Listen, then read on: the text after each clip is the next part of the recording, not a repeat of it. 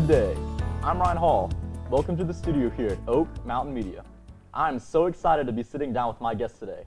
She has got to be one of the most creative, most witty people I know, and there is never a dull moment when you're around her. Ladies and gentlemen, please help me welcome Miss Mackenzie McManus. Miss?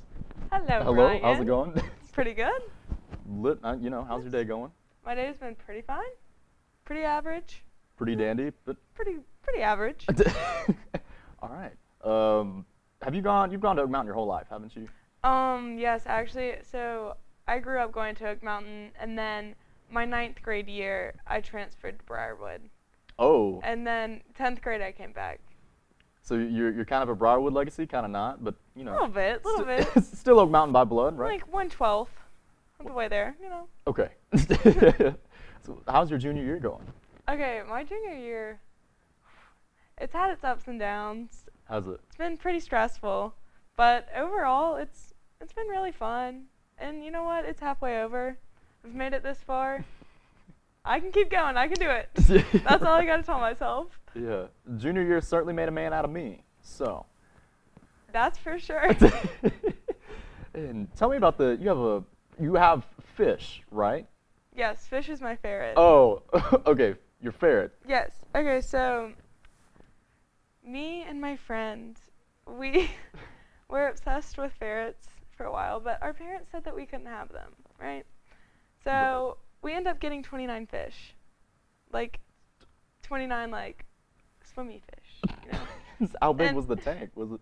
Oh, it was like a big old tank. You know? But so we ended up getting 29 fish until my parents finally let me get a ferret that I named Fish. So it's all full circle. Yes, basically. It's pretty sweet. Pretty sweet. Yes. In addition to fish, you also kind of play the guitar? I do. Playing the guitar is, it's more of a personal thing. Like, I really only play for myself. I don't like playing in front of other people because everything that I play is like, they're all really just sentimental songs to me, and it helps my anxiety. Yeah. So I don't really like playing in front of people, but I do love playing. So you could sell out a stadium if you wanted to. But You just don't even doubt me on that. You just choose not to.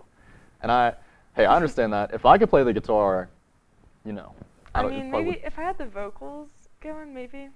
And in addition to the soccer team, you're also in AP Art. And yes. I know art is you're such a killer artist. And can you kind of talk about your passion for art? Yeah, so my passion for art really started in 6th grade when I had a teacher who told me that I just wasn't good. And so I'm the type of person that if somebody tells me I'm not good, I'm going to prove them wrong. And so I worked every day on my art until it was finally good enough for her. And so and I've just gone from there. And now I love it. Now it's my passion. It just helps me with everything. I love it. And you kind of talk about, I think you said something about like the power of art. You know, can you kind of talk about that a little bit? Well, the power of art it really just kind of defines everything I do. You know what I mean? Like, yeah. You know what No, I I mean? totally get you. Yeah. Okay. And you're in AP Art now. And really, you know, I'm just kind of asking you this as somebody who can't draw for anything. You know, little stick figures, that's where I'm at. I know some people are. How do you create your pieces? Like, where does that even come from? Okay, so the way that I see it is that I get a feeling or an emotion, and then I'm like, okay, I need to express this. I need to get it out. So immediately I come up with this image in my head of what I want to do. And then I figure out how I'm going to do it. I figure out what I'm going to put it on. And then as soon as you start putting your image on paper, on a canvas or anything, it's so hard to perfect it into what you want, so you're never really satisfied with your work. But I don't know, it's always satisfying to really just get your emotion out. Yeah. That is so fascinating, and just kind of like I said, just how you come up with that. just see these pieces and that they're never good enough. I think that's so interesting. It's like you can always, you're trying to like one up yourself. Would you kind of? You always look at your piece and you're like, man, that could be better. That could be better. I wish I didn't do that.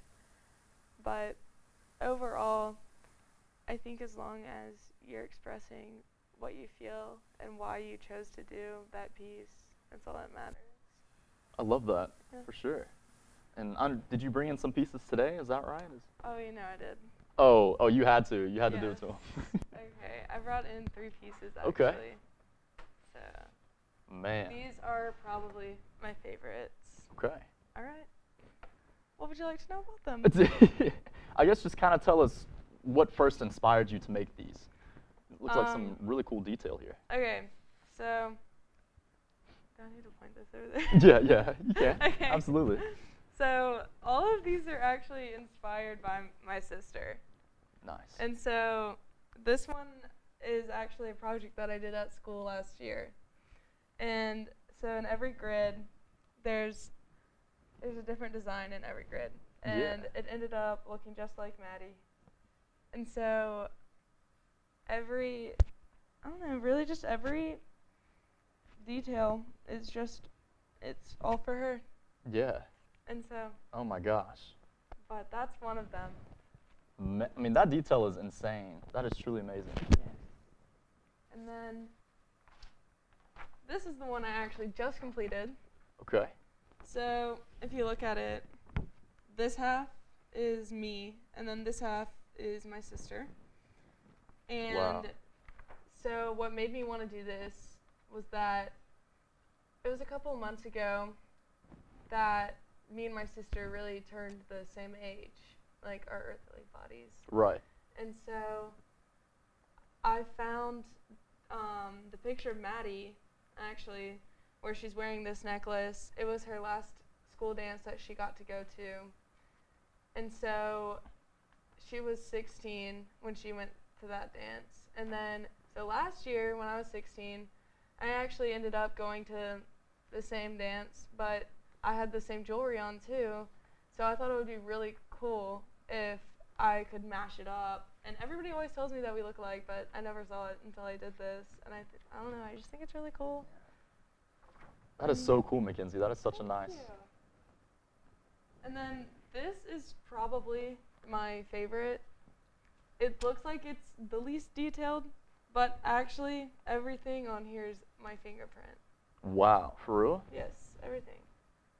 Is this, I don't know like the terminology, is this just like just regular paint, or is this? Yeah, this is acrylic paint. And so if, like you could see close up right here, everything is just my fingerprint. And that comes from, I actually painted this the day that I turned as old as she was. And so the reason that I painted it was because this is actually the picture of the moment that me and Maddie met each other when I was born. And the reason I did it in fingerprints is because the last gift that I got from her was a mold of her fingerprint. Wow. So that's, I think, all my favorite pieces and all my best pieces come from my love of her. Yeah. And remembering her, because I don't know, I really like to keep her memory alive. For sure. And Mackenzie, you are definitely doing that. That is such a nice dedication. I mean, those pieces are, truly amazing. Thank you. And I guess kind of going back to everything that you've done, can you talk about what your idea of success is? I really think overall that my idea of success isn't towards money, it isn't towards a job, it's nothing like that. But I think that the day that I see that I've made an impact on somebody's life, that's when I know that I've been successful. Yeah. Love it. It's great. It's like that servant leadership. I mean, you just having that mindset. What would you like to do when you grow up? Oh gosh. I haven't really put much thought into it, besides that I want to do something that helps people. I want to do something that impacts people's lives and can help them change for better. And so I've been thinking about psychology a lot. Nice. Because, I don't know, I I think that would be Yeah. best, and I think it'd be a good fit for me. Yeah. I can totally understand that. I love psychology, just just studying like human interaction and just figuring Yes. out how you can, help people. Figuring out how people work, and Yeah, I think it's cool. for sure. And just to kind of wrap up, what does Mackenzie McManus want to be remembered by? Oh. It's I want to be remembered by having a servant's heart and loving without judging. That's really it. That's really what I would like to be remembered by. And just like I said, you were definitely doing that, Mackenzie. Thank you. Please keep it up. Everything that you're accomplishing, it truly, and I know I keep on saying it, but it truly is amazing, everything that you're doing. So, Yeah. well, thank you so much for coming in. You, Ryan. Thank you for having me. Yeah, man. It's always fun hanging out with you. And please be sure to catch Mackenzie McManus on all of her social medias. She has some pretty cool content. And also keep up with us on our Twitter and Instagram at OakMTN Media. And for Oak Mountain Media, I'm Ryan Hall.